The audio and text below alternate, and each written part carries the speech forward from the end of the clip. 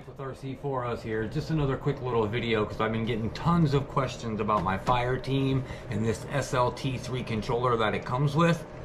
Everybody's worried about not being able to adjust certain things with this because of the cheaper basic style of controller this is, but there is a trick that's not in the owner's manual or really anywhere that I found to set the endpoints on this fireteam using this stock controller. Now I am still technically using this controller. I haven't bound it to my DX5 yet. That will be coming soon, but for now it's still bound to this, and I'm going to show you guys exactly how to set your endpoints.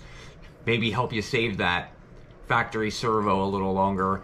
Plus it's just better on the system to be working properly anyway. So let me get a battery chucked in this and we'll get right into how you set the endpoints with this. Okay guys, I'm back. You got a battery in it, just a 4S battery. It doesn't have to be anything fancy. Like I said, I'm just setting the endpoints on it.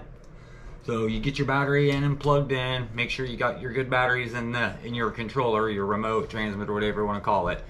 And this is just going to be a combination of holding the steering wheel full right and holding the trigger full brake as you turn the remote on, and that'll cause this light to flash on the front of it. And once it starts flashing, you can let go of this and you can power on the rig.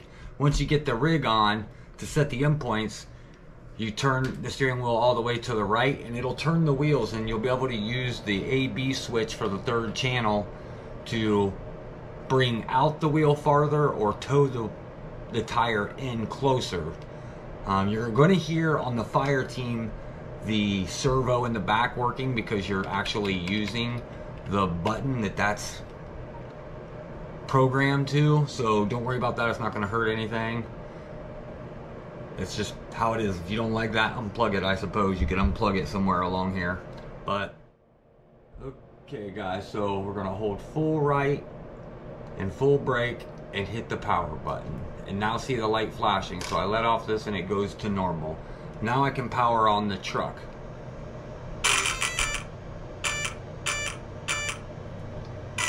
Okay, so it's on, and now you can take and turn the wheel to the right.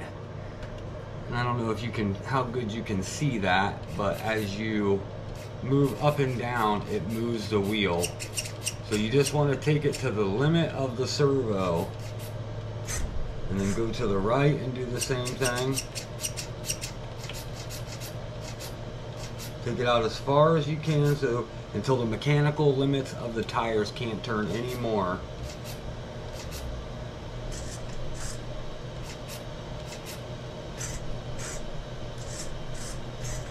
And then once you get done doing that, guys, you just go ahead and turn the rig off, turn your controller off,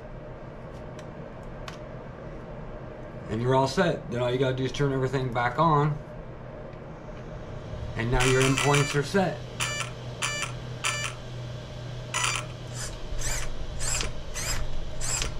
That easy, guys. Now also, while I got you here, let's just go ahead and do a quick demonstration of how to calibrate the controller to the transmitter. Now this is super easy, and I'm sure most people already know how to do this, but let's just do a little more just in case.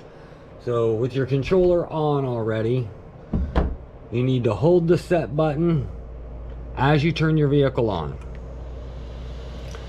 You'll start hearing this multitude of beeps, and then you can let off of everything. So now it's in program mode, and with the controller set how you want it, no, don't touch anything. You hit the set button one time and it'll beep. Now it knows where neutral is. Full throttle and hit the set button. Now it knows where full throttle is. Full reverse or brake and the set button one more time. Let off of it. That's easy, guys.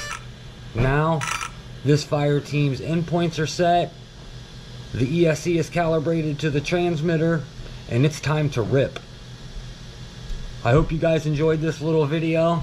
If you did, please punch that like button, and as always, feel free to comment.